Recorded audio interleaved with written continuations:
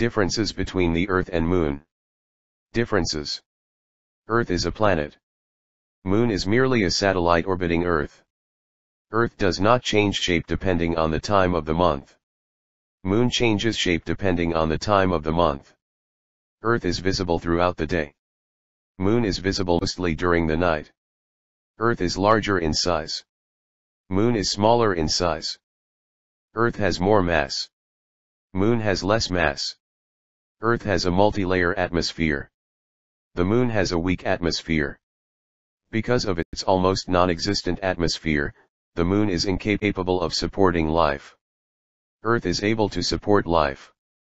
Earth's gravitational pull is more. Moon's gravitational pull is less.